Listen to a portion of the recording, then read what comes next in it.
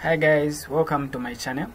In today's tutorial I will address the physics problem that has been troubling A-level physics students for some time now.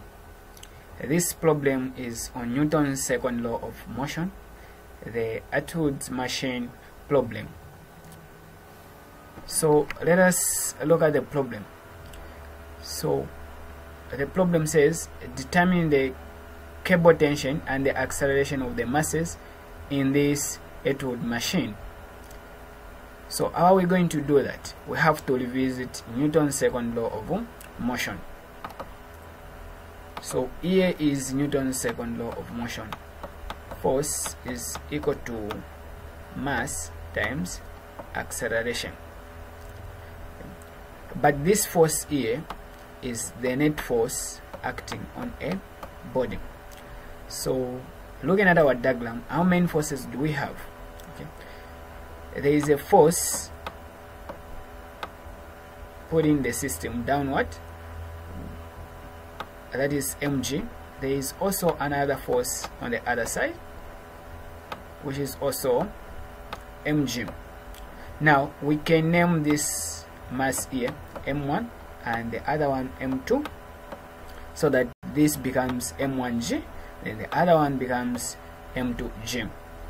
Now if this is going down, then there is a tension in this rope opposing the motion, and this rope here is the same as that rope there, so the tension even on the other side is the same. So we have a situation like this. We have one string there, then there is a force in that direction, there is another force in that direction. So if this is T and this is T acting in the opposite direction, when we add these two we should get 0. So the system is like there is no tension, there is no force in this rope there. Okay, if we look at it that way. Now how many forces are many? We have two forces. We can clearly tell that this system is moving in that direction because this is a 10 kg mass, which is bigger than the 6 kg mass. So this here would determine the direction of the motion. So we have now two forces remaining. So the two forces remaining are like this. We have a system in between made of two masses. So we have this system. So this can be m1, then the other one can be m2. Then we have m2g there, and we have m1g here. Okay, now the direction of the motion is in this direction, in the direction of m1g. So first we have to determine the acceleration by making it the subject in that formula. So acceleration is equals to the net force over m. So A is equals to the net force. We have now two forces remaining. We have m1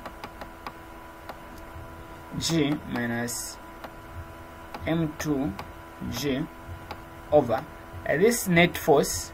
From this simple diagram that I've drawn here, we have one system made of two masses, so the mass there is made of mass 1 plus mass 2. So substituting, we have m1 minus m2, we can factorize g, then down here we have m1 plus m2. Now let us substitute the values for m1, m2 and g. So m1 is 10 minus m2 is 6, this multiplied by 9.81 over, that is 10 and that is 6. Now what are we having?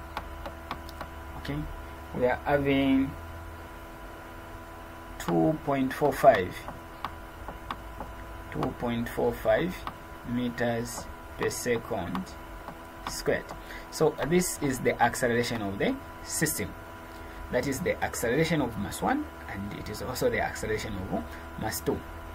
Now, how are we going to determine the tension in the rope?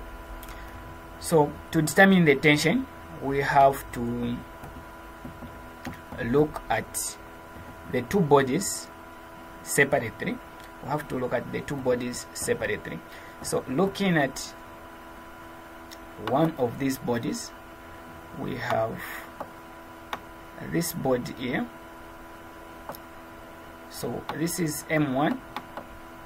So then there is force M1G there, and there is force tension up here. Now this body is accelerating. This body is accelerating. If it is accelerating, then we have that F is equals to MA. Now the resultant force here, again, that is F net. Now the motion is in that direction, implying that M1G is greater than the tension. So M1G is positive, minus this is being opposed by the tension.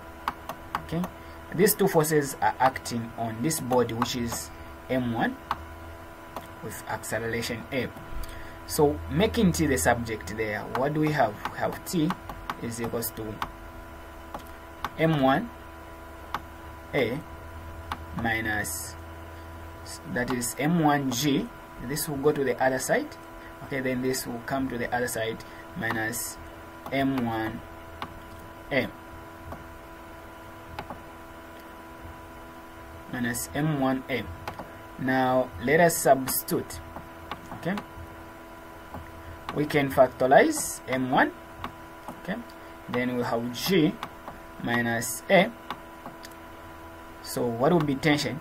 Tension will be T is equals to M1 is 10, then G is 9.81 minus A is 2.45.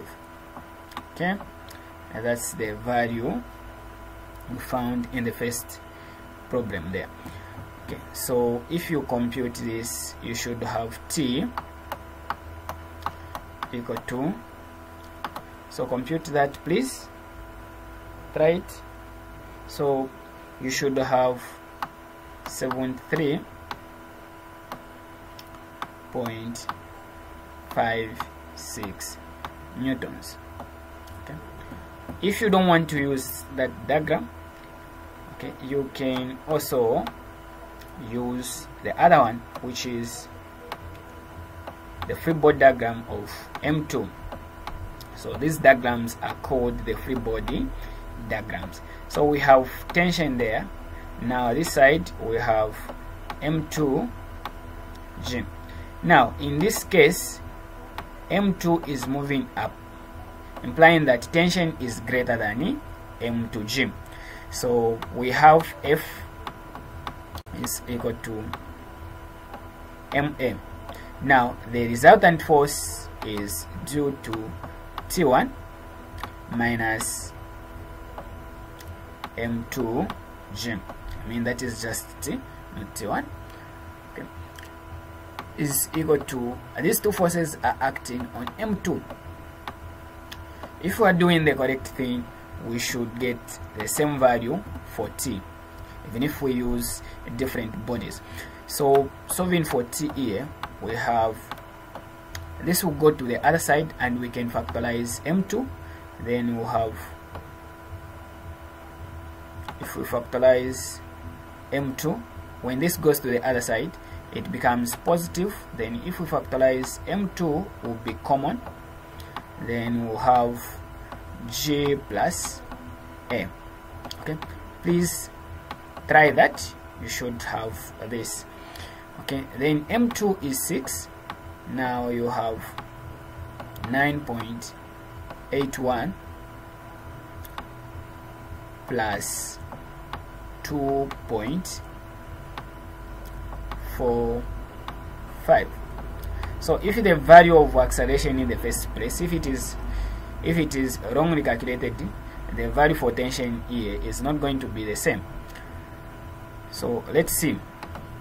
So if you compute for T there, you should have 73.56 newtons.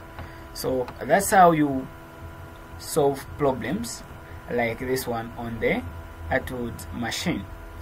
Okay, please keep following my channel so that together we can solve more problems. Okay, please subscribe to my channel and like the video. Thank you. See you next time.